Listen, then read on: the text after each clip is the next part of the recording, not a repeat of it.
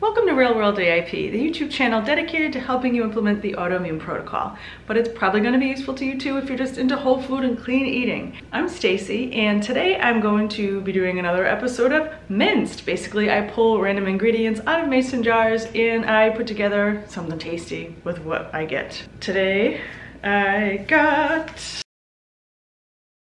1 pot with white fish, squash, and cilantro. This could be very good.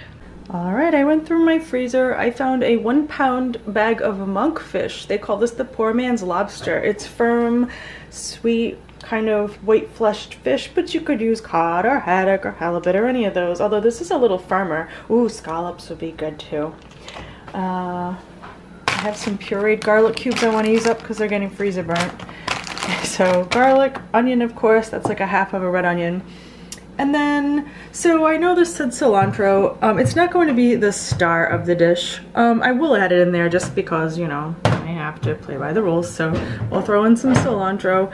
But the real star is going to be some saffron. Twist, don't pull. I guess I had a hard time opening this one time. Thank you, past Stacey, future Stacey, thanks you for that. I'm gonna season it with some bay leaves, tarragon, thyme, yeah, saffron, and we'll just throw a little cilantro in there just for good measure. The squash, I actually have some that I had frozen and thawed because I didn't know what to do with it. I didn't feel like eating it when I made a bunch of it. Butternut would be fine. Any kind of squash, spaghetti squash. All right, so I have 1 pot. I have the cilantro component, the white fish, and the squash.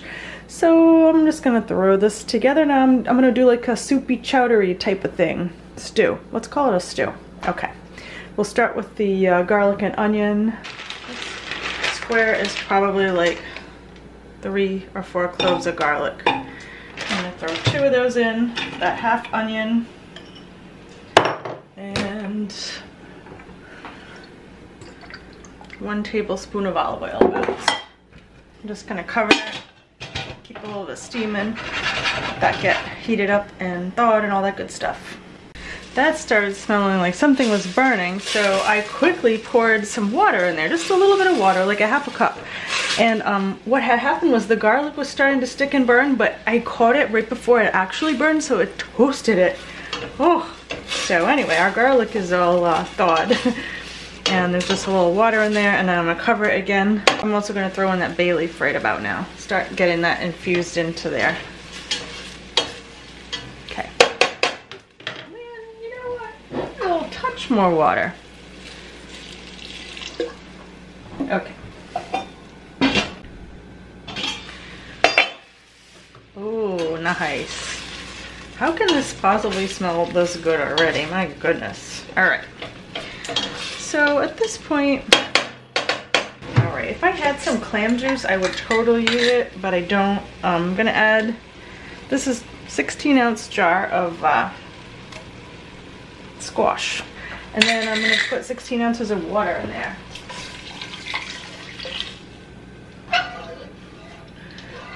Bring that up to a bubble. I don't know if it's necessarily a boil, but we wanna see some little action going on in here. And I'm also going to add my herbs at this time. I'll do 2 teaspoons of cilantro, tarragon, do a teaspoon of tarragon. Thyme is very potent. You don't want to go overboard with the thyme. I'm thinking like, that might even be too much. Like a half a teaspoon, quarter teaspoon of thyme. And the saffron twist. Oh yeah, I can see how that would have stumped me. 5 or 6 of these little, whatever they're called, the little string things. I'm trying to keep it away from the pot so they don't get moisture in them. Like 6 or 8 of these little stringy things. Threads. They're threads. Saffron threads. Let's get that all heated up. Woo!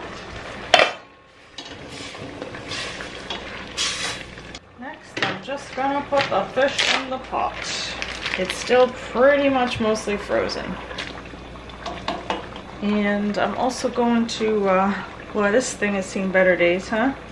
I'm gonna squeeze the juice of 1 lemon into there for acidity, but you could just throw in some balsamic too. Either one would be fabulous. So as an aside, I don't know if you can see the color of these lemons. They are not like a typical yellow lemon. They smell, look, and taste. Yeah, these are Meyer lemons. They're totally Meyer lemons. If you've ever had a Meyer lemon, you can tell a Meyer from it. So I got them at Trader Joe's. Just says lemons, organic, classic harvest. I think they had too many Meyer lemons and they didn't know what to do with them, so they just put them in here and sold them. I kid you not. I don't know if anybody else got these from Trader Joe's, but I'd love to hear if you had the same experience, because I'm pretty sure that these are Meyer lemons in here. Either way, they'll be fine in here. So I'll lower this heat a little. Flip this over. Oh, looks like a chicken leg.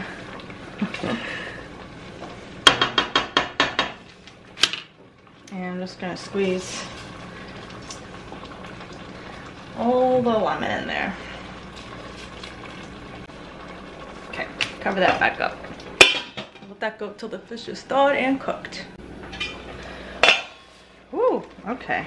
As you can see, this monkfish really holds its shape, even though it's totally cooked through. I'm actually gonna get in there with like a knife. If this was cod or something like that, I would just, you know, break it up with a spatula. But monkfish is very firm. It's so good, and it doesn't get rubbery. I just love it. If you can find it, pick some up for yourself. It is yummy. Only thing missing is salt. I didn't put any in the beginning. We'll say a half a teaspoon. Mix it up, taste it, go from there. All right, let me just taste this.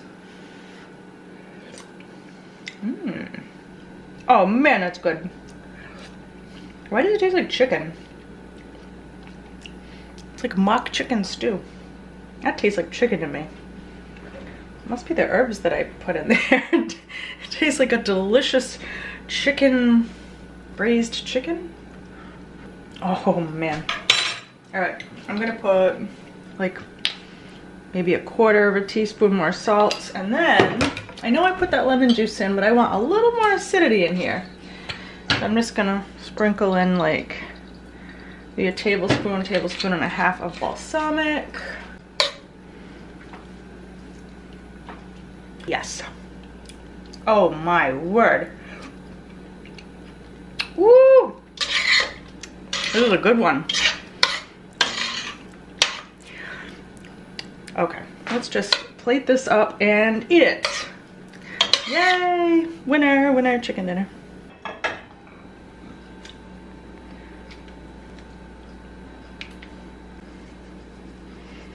Voila! So there you have it. Let me know what you would have made differently had you gotten these 4 ingredients, or well, 3 ingredients and technique. I'd love to hear your ideas, and I'd also love to hear if you make this. Tell me how you like it. If you want to see more recipes that never hit YouTube, I post an exclusive recipe on Patreon once a month. $2 and up patrons have access to all of those and all the back recipes, well over a dozen now. Check me out over there. I'll put a link below, and I hope to see you soon. Until then, be healthy.